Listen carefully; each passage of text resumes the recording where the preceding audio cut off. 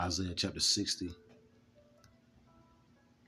verse 10, and it reads, "And the sons of strangers shall build up thy walls, and their kings shall minister unto thee. For in my wrath I smote thee, but in my favor have I had mercy on thee."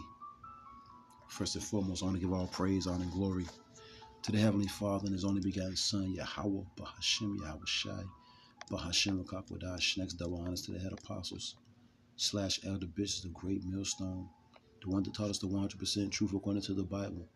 Peace, blessings, and safety to all you sincere icons. Keep pushing, keep believing, keep the faith. Regardless of people here forbear, one day closer, Israel.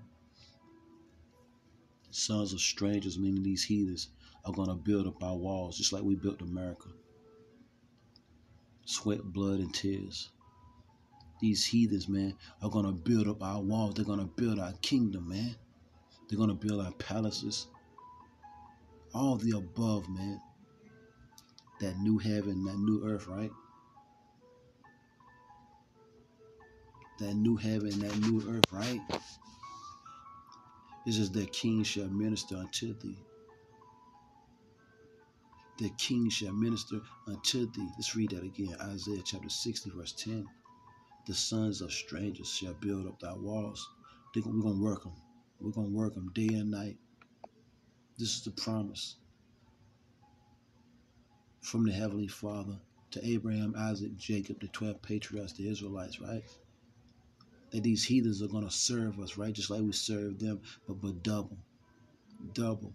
And the sons of strangers shall build up thy walls, and their kings shall minister unto thee. Just something quick through the Spirit. For in my wrath I smote thee, but in my favor have I had mercy on thee. Therefore thy gates, this is talking about when we get in the kingdom, right? Therefore thy gates shall be open continually. Because we're going to be ruling. There's not going to be any need to fear. The Lord says He's going to give us rest from our hard bondage. You see, and their labor is working and toiling and things of that nature. The Lord says He's going to give us rest from all that, right? Therefore thy gates shall be open continually, and they shall not be shut day nor night, that men may bring unto thee the forces of the Gentiles, and that their kings may be brought. Yeah, what's their forces? Their substance. You see, the gold, the cattle, the precious stones, the best of fabrics. You see, the virgin daughters, and that their kings may be brought. For the nation, because you got these heathens talking crap right about now. We're not going to serve those Negroes, those blacks, those Native Americans, those Latinos. We're not serving them. For the nation and kingdom that will not serve thee shall perish. Do you understand that? Shall perish. Yea, those nations shall be utterly wasted. The nations that don't serve us, look, because we're going to be able to control the elements. We're going to be able to control the rain. Your crops, you don't want to serve us, your crops are not going to grow. You see, the glory of Lebanon shall come unto thee, the fir tree, the pine tree, and the box together, to beautify the place of my sanctuary. And I will make the place of my feet glorious. Jerusalem is going to be the place to be. Israel, come on, man. Our streets are going to be paved with gold, man. This is what the future looks like for us, man. This is what our future looks like, Israel. Do you not hear what the scriptures are saying? Look, the sons also of them that afflicted thee, you see, shall come bending unto thee. See, look, the people that afflicted us, they're going to come bending soon come in, all right?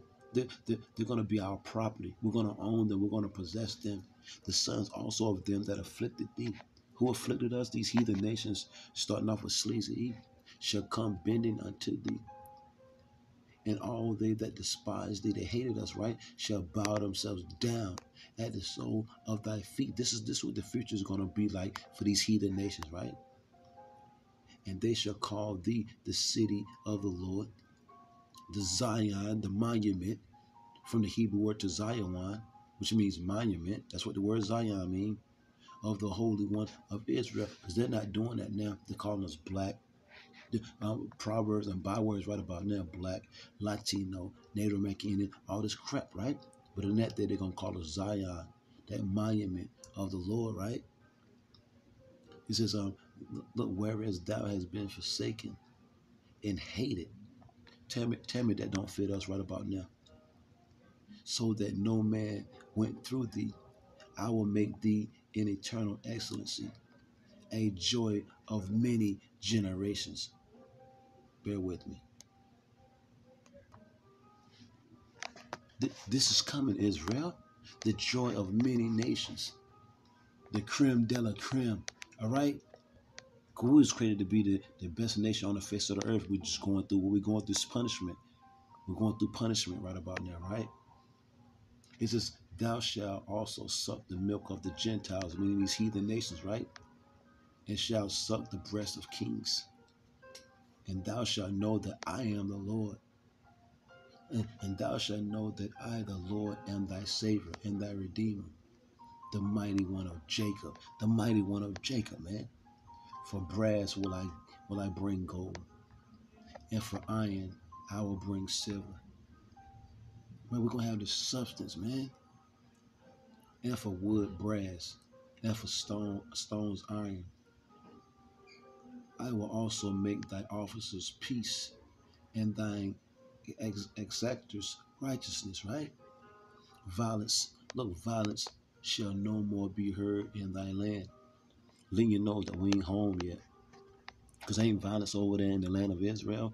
The Lord said when he take the true biblical Hebrew Israelites back to that land, there won't be any violence anymore, Israel. This is what's coming. Violence shall no more be heard in thy land. There ain't going to be no war. There ain't going to be no bombing, no shooting, no looting. Look, nothing but peace, man. You see, nothing but peace. Wasting nor destruction within thy borders. Ain't nobody going to be dropping no bombs on us, man. Ain't nobody going to be coming up against the Hebrew Israelites in that day.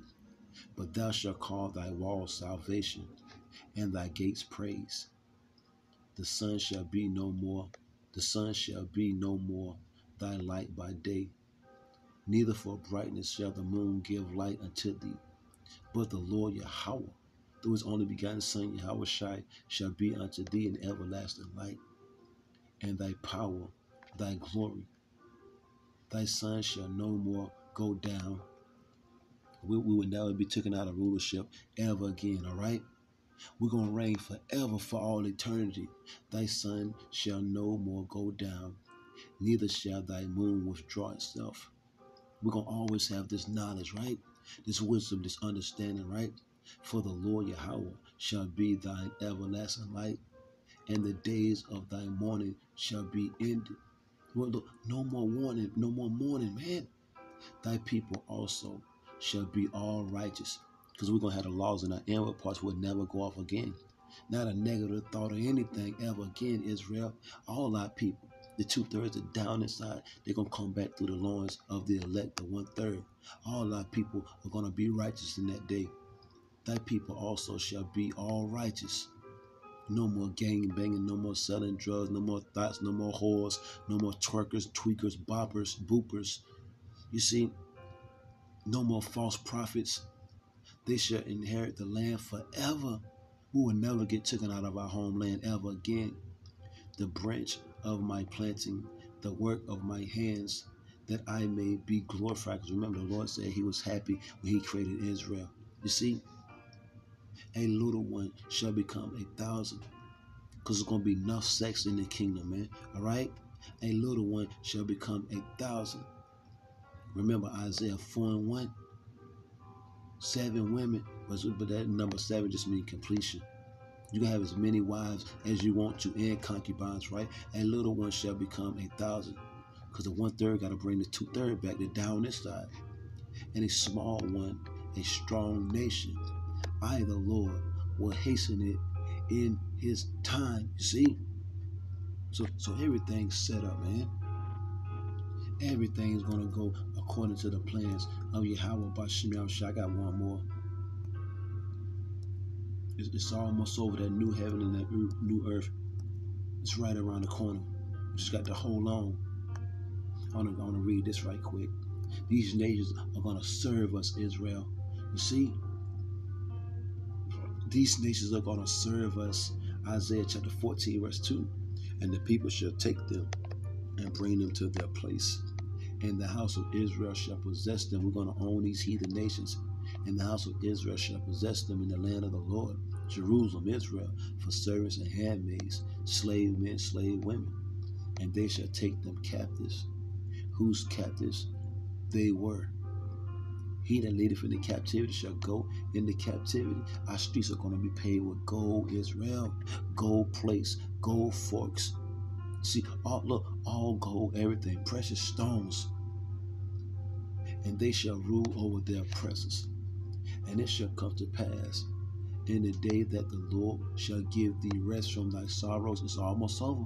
We're going to get rest from our sorrows soon come, and from thy fear, and from the hard bondage wherein thou was made to serve, man. All right, we can look, shit, man. This is right around the corner. We're gonna have the best of everything. We're gonna have the finest of everything, Israel. Everything, Israel. You see, look, just got to hold on. Just got to hold on. Let's get Baruch right quick, and I'm gonna end it.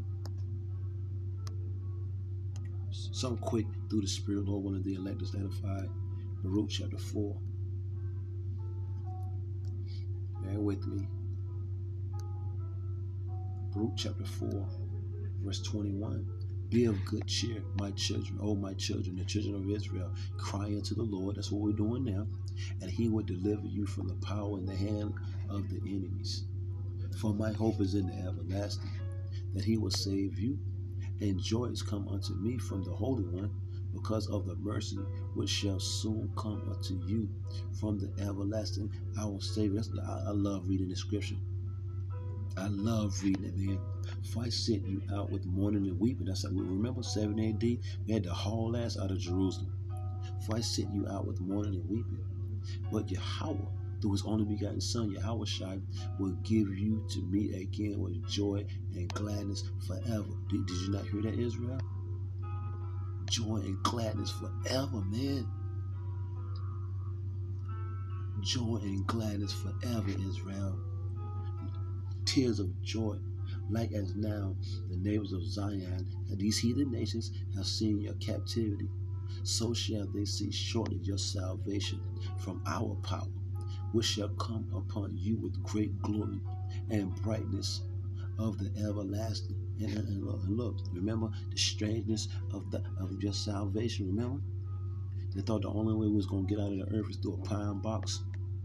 You see, taking a dirt nap, but the Lord said they're going to see the strangeness of your salvation being beamed up with what they ignorantly call UFOs, which are the chariots of Yahweh, Bahashem, Yahweh Shai. It's going to be a beautiful thing. My children, suffer patiently. We got to go through what we got to go through. Suffer patiently. The wrath that has come upon you from the Most High. For thine enemy have persecuted thee, but shortly thou shalt see his destruction and tread upon his neck. So we're just sitting back, man. We're just sitting back through the Spirit of Yahweh. Everything that I'm reading is going to come to pass, right? A new heaven and a new earth. You see? Let's get one more. Then I'm going to wrap it up. It's all coming to pass, Israel. It's all coming to pass, Israel. It's all coming to pass. Let's get the one in Peter first. Just a quick scripture. 2 Peter chapter 3, verse 13. Nevertheless, we, according to his promise, look for new heavens, a new rulership, and a new earth. Kainos, refresh. What's going to refresh the earth? What's going to replenish the earth? What's going to take out the toxins and rid the earth of its pollutions? That fire, right? And a new earth. Same earth is just going to be replenished, refreshed. Wherein dwelleth righteousness. And we're waiting on it. The Lord says, sit back and patiently wait. You see, patiently wait on the salvation which shall come from the Heavenly Father through his only begotten Son. Isaiah chapter 65, verse 17, for behold, I create new heavens and a new earth, and the former shall not be remembered, nor come to mind, meaning this rulership. You see, The Lord's going to create a new rulership, man, and a fresher, clean earth. In this age, sleazy E's rulership won't even come to mind. You see, the Lord showed us how not to rule a kingdom. The Lord showed us what wickedness truly looks like, man, and what comes of it when you run a kingdom in lewdness and by wickedness, man, and by witchcraft. Nothing good comes from it. So, Lord willing, the elect of the nation of Israel is edified. We got a whole lot to look forward to. Just want to just throw something out there, man. Lord willing, the elect is edified. You know, so we do these lessons for. We got a whole lot to look forward to, Israel. A new heaven and a new earth. Matter of fact, I do got one more. Just end it off here. Proverbs.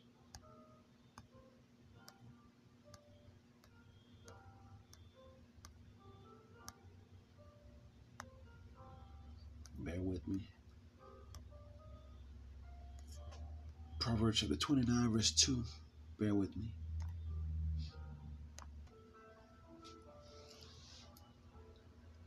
Proverbs chapter 29, verse 2. When the righteous are in authority, the people rejoice.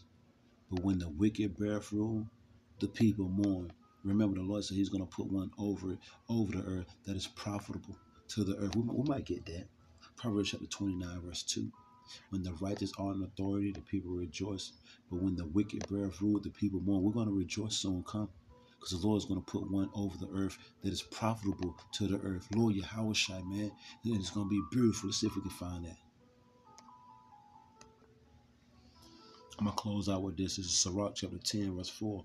The power of the earth is in the hand of the Lord. See, the Lord controls all things, Israel. Just know that the Lord controls all things. The power of the earth is in the hand of the Lord.